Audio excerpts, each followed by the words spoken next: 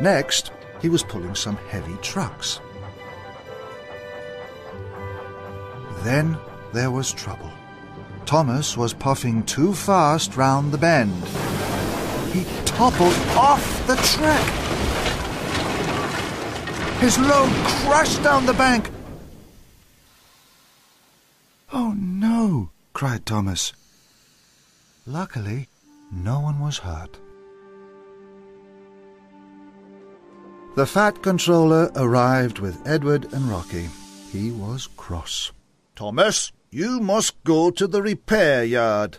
Thomas didn't want to go to the repair yard. He wanted to stay in charge. "Stanley will take your place in charge of the work at Great Waterton," added the Fat Controller.